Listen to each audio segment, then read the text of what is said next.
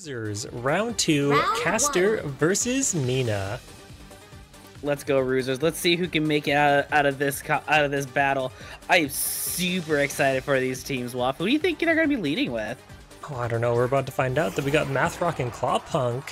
Strong lead from Caster, and from Mina's side, they are sending out the Charizard and Inteleon. Caster going for that 411 tempo play right now with bringing out Mathrock and Clawpunk. I love these two music genres so much. We got a math major. No, got a music major over here, huh?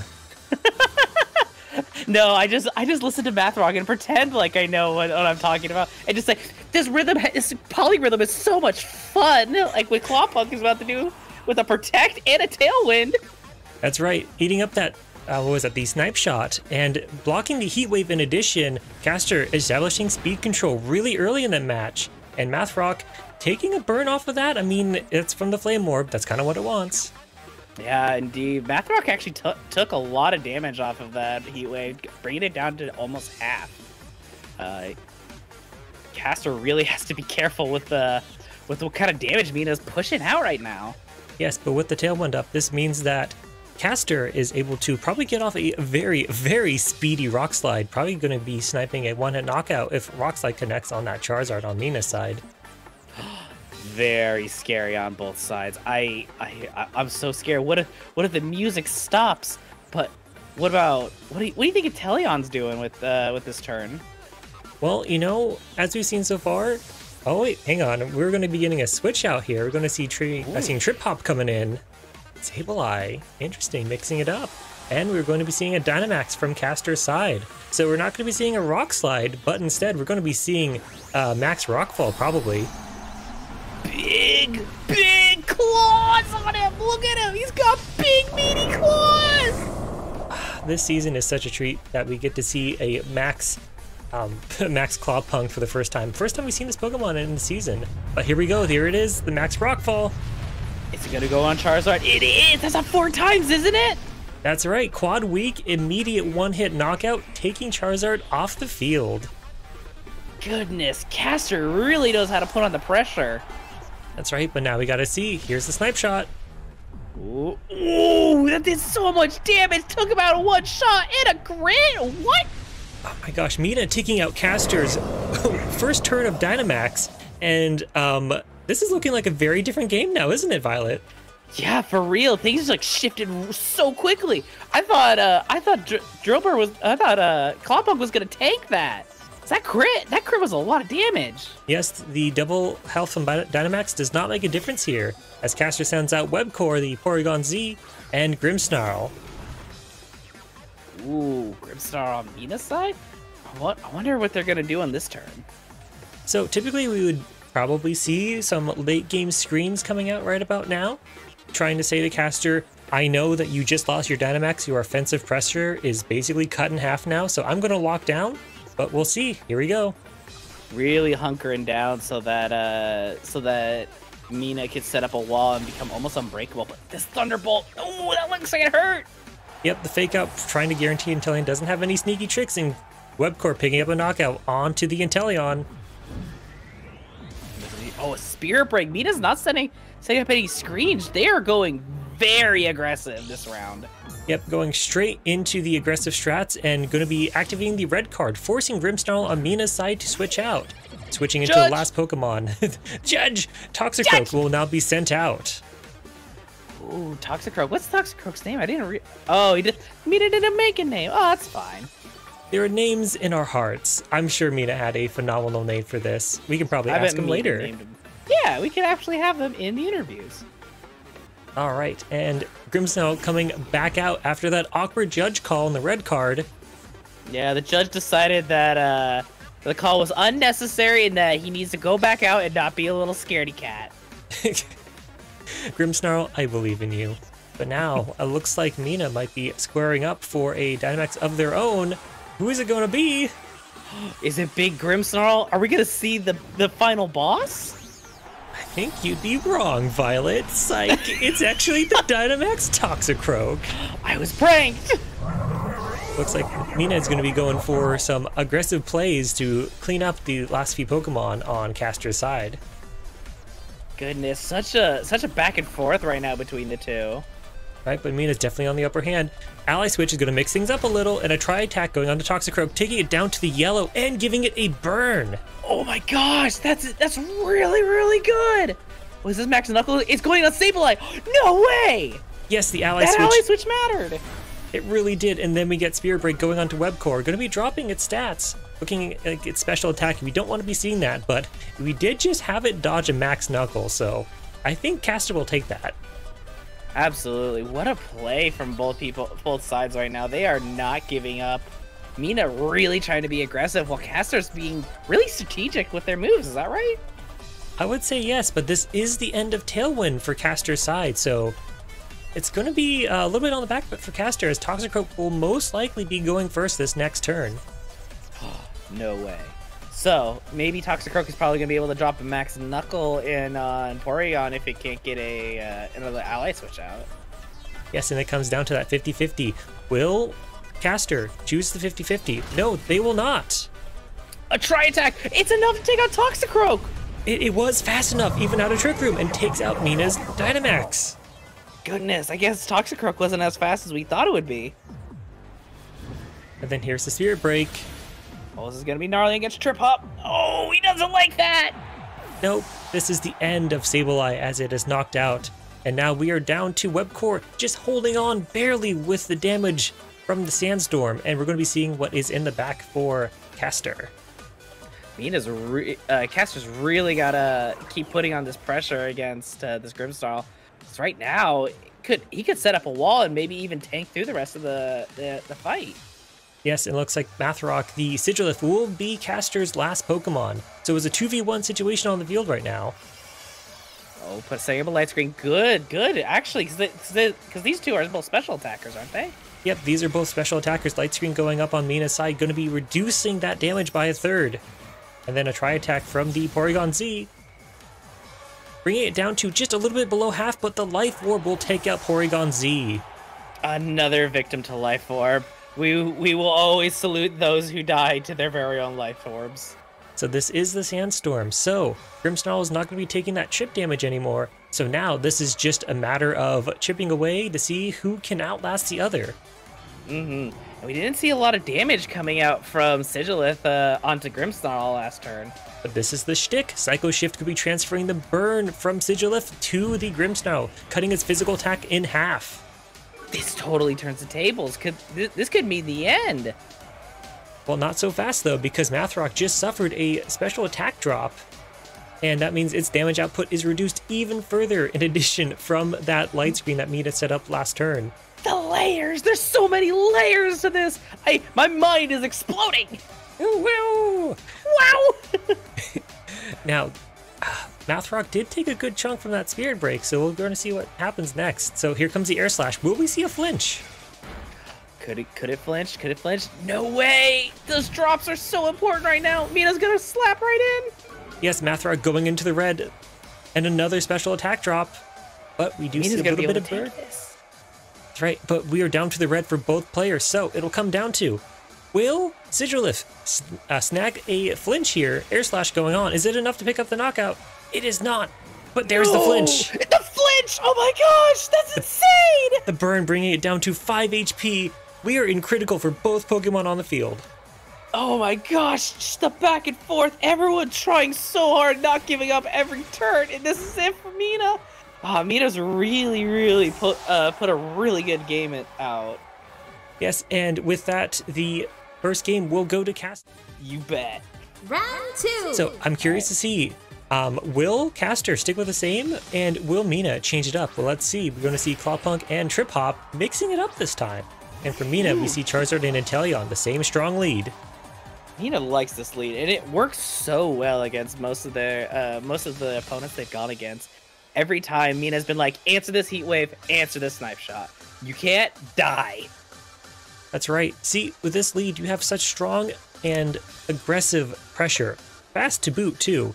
But there's not a lot of Pokemon that can just resist ice or water and fire.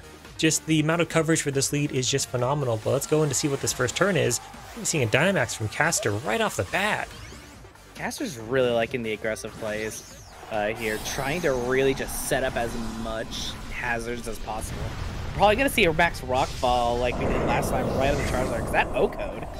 Well, but also at the same time, maybe Caster wants to eliminate the Inteleon because that eliminated Clopunk so early in the first game. That's it. That is a possibility, but Mina's gonna go pretty passive here with the Protect. And Caster as well with an ally switch. Almost like Just gonna change his places. I think they're reading the plays that Mina was gonna do last turn. Try to see if they can do something about that Inteleon. Yes, we're going to be seeing a Max Quake going on the Inteleon. Not going to do as much since Inteleon protected this turn, but we're going to see that special defense buff. So this Heat Wave is going to do a little less Trip Hop dodging. Oh, not going to like that. It's super effective. Yes, but that will activate the weakness policy. So now we got a super buff Clawpunk on the field right now. That is +2 to its attacking stats. Yo, this Clawpunk went from like punk rock to hardcore punk rock. That's right, but now the problem is, will Clawpunk be able to get an attack off before the Inteleon? We don't know. I think the Inteleon's faster, isn't it? Yes, speed is not on Caster's side right now, so it'll come down to how Caster is going to deal with this Inteleon on the field that can and very will want to get a one-hit knockout on the Clawpunk. Maybe they'll try to go for another ally switch, try to pull the wool out from Mina's eyes. That is right. That is the only option here. But let's see. Ally switch going off, going for the 50-50. Did Mina predict it? Did Mina predict it? Snipe shot They going did. in. They did! They predict the ally switch! Incredible! Not getting the critical, so this Pokemon does live another day in that special defense buff, but answering with a max rockfall of their own, getting the knockout on Inteleon. That hurts! And now we also got the Sandstorm kicking up. Inteleon goes down on Mina's side, but now we're going to see how much does Heat Wave do. Heat Wave's not going to matter with ally switch here, hitting both Pokemon. What a shot. Yes, and the Heat Wave will hit super effective on Clawpunk, taking out Caster's Dynamax. Red card will activate and send out Charizard saying, Judge, he killed my friend. Judge, you're not allowed to do that in sanctioned events, Judge. So you see Toxicroak being sent out, forced because of the red card, and it'll take a little bit of chip damage, but that Toxic Sludge is going to bring it back up to full. He loves dirt. It's my name, it's my character. I'm the trash man. I eat trash, and I throw it all over. All right, so Mina really has to think what they're going to do against Caster's backline now. Yes, but again, we have such fast and offensive threats on the field, but we're going to be seeing Mathrock and Charizard coming out. Charizard on Mina's side and Mathrock the Sigilith on Caster's side. I love seeing Sigilith. I love Gen 5 representation. We don't get enough of it. It's a real treat to see these Gen 5 Pokemon make their appearance for Fluffy Barrage. And also Toxicroak from Diamond and Pearl era, but here we go, Trip Hop switching out on Caster's side, bringing back the Sableye, and adding in Web Core. Maybe trying to sneak in a normal type in the face of this very strong fighting type. Trying to maybe go with a pivot, trying to maybe bait out another fighting type move on Mina's side on the next turn, and hopefully on this turn tanking what's gonna come out. But we're gonna see a G-Max Charizard. That's right, Mina mixing it up from last game, so we'll see what happens now. So here's the Tailwind from Caster's side, going to be doubling the speed on their side of the field for the next 4 turns. Caster's really gonna want to deal with this Charizard. He looks kind of scary, man. Thunder Punch is also going to go off and Toxicroak's Poison Touch, poisoning Mathrock. Ooh, that puts Mathrock on a clock then, doesn't it? Yep, and Max Rockfall going a little bit less than half of damage to Webcore, so, and the Sandstorm damage bringing it now to just below half HP. The Sandstorm pivot. Yeah, the pivot was completed, but now we're in a precarious situation with if Webcore is able to outdamage this Charizard, and if we can't get the knockout on one of these Pokemon, Toxicroak's just going to come in with like a super effective fighting move, so it's looking a little dicey for Caster right now. And with Mina and with Caster's team both at 50%, it's kind of scary out here. It's mighty scary. I'm hanging on the edge of my seat right now. Whoa, hang on. You paid for the whole seat. You better use it. Oh, don't worry, I'm using it, but I'm sitting right now. All right, Air Slash going on to Charizard, and Thunderbolt in the Charizard, not enough to take out the knockout, but It's so bulky. this is going to activate Charizard's weakness policy, raising its offensive stats by half. No. And Thunder Punch onto Math Rock, taking up the knockout on the Sigilith. Oh my goodness, Mina's so aggressive right now. All this pressure is intense. Yes, and the G-Max Wildfire going onto Webcore, getting a second knockout this turn. Oh my goodness. Caster's really got to pull out something real aggressive next round, trying to take out these two really, really strong Pokemon.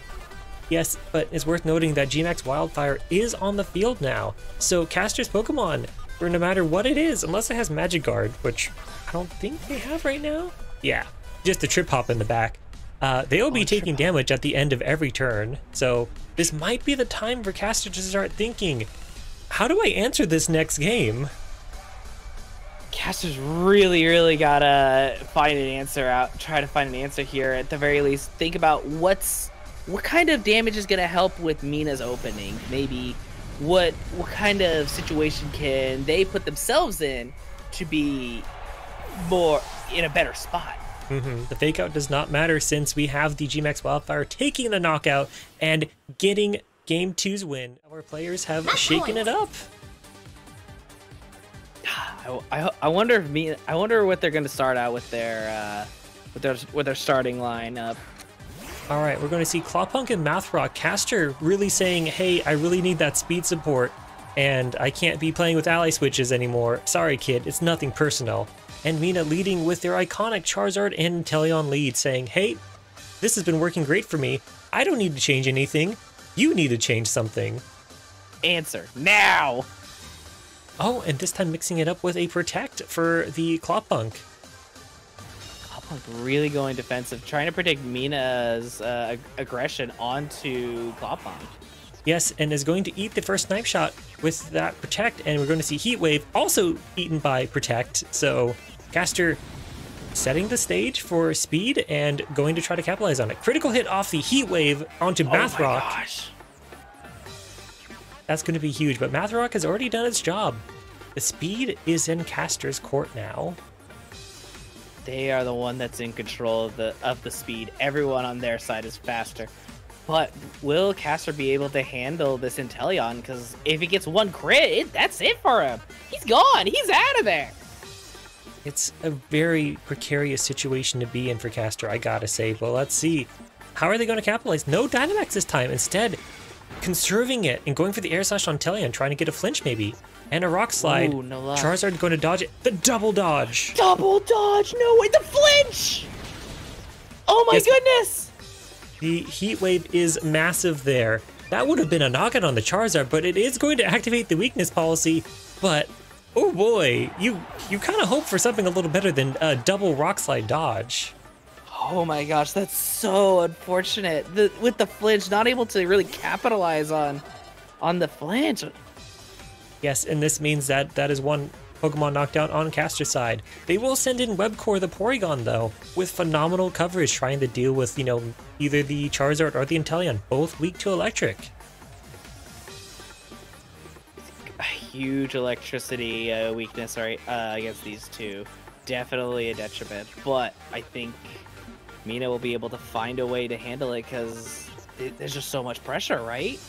Oh, phenomenal pressure. We're going to be seeing a Thunderbolt now.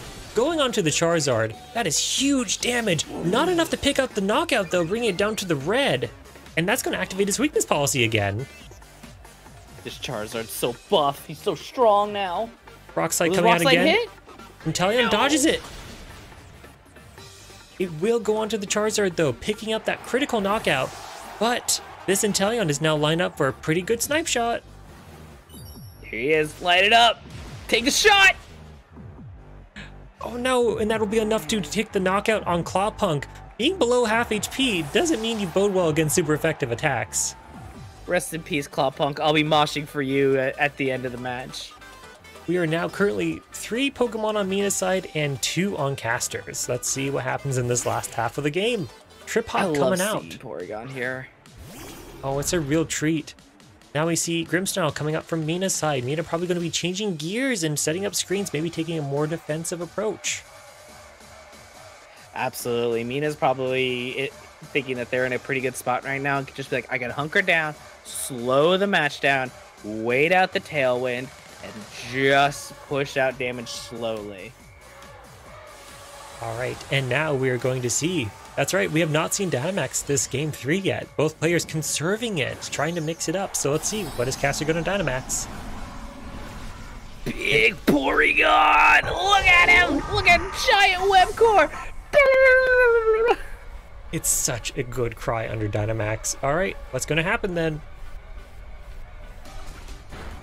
Got Fake Out onto the Inteleon, going to be flinching at this turn, but this means that the Grimmsnarl is free to light screen as it pleases. Ooh, that might spell some danger for Caster's side. We're going to be seeing a Max Strike going on the Grimmsnarl. Huge damage with that light screen, going to keep it a little bit healthy, but this will drop the speed of both of Mina's Pokemon. Perhaps Caster is saying, hey, my Tailwind's almost out. I need to drop the speed on your side. And sure enough, that's the end of Tailwind on Caster's side. Oh no, Caster really deciding that, okay, I do need to control the speed somehow. I do need to be able to answer this. I need to be proactive. They are actively pushing against Mina, which is putting a lot of pressure on them. It's an immense amount of pressure, but again, Mina still has access to their own Dynamax, but here we go. Shadow Sneak coming out. Going to be doing a little kiss of damage, but not very effective being that dark type. But here's Max Lightning going on to the Inteleon. That is, oh, I'm sorry, I'm not even going to say it. That's just knockout. I'm sorry. Oh, no, yeah, no, that Inteleon is out of here. Sorry, buddy, just back to the E-Boy Cube you go. Setting Electric Terrain, though. We could be seeing some more Thunderbolts later, but Inteleon is down. And now we are down to a 2v2 right now.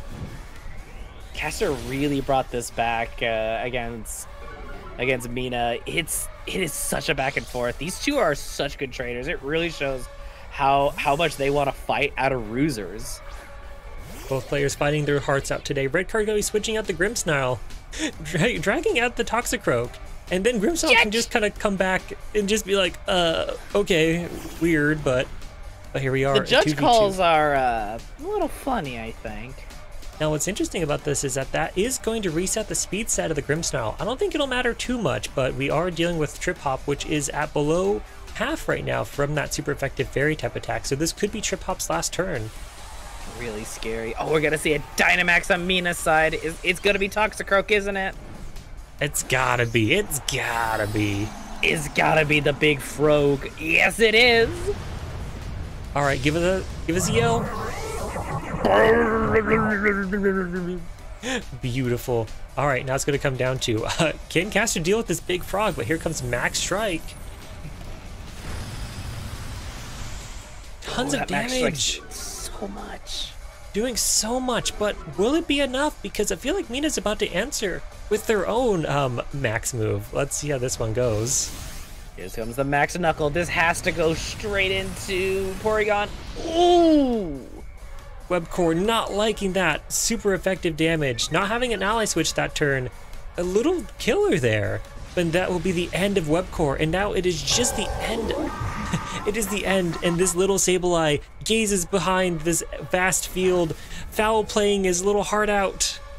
We believe in you, Sableye. Everyone clap for Sableye. We believe in you, buddy. But Grimmsnarl is going to Dream Cancel on Trip Hop. Immediate Dream Cancel, Trip Hop down, and that's gonna be it. Caster gonna be losing this, and Mina taking this round. Incredible. And the winner is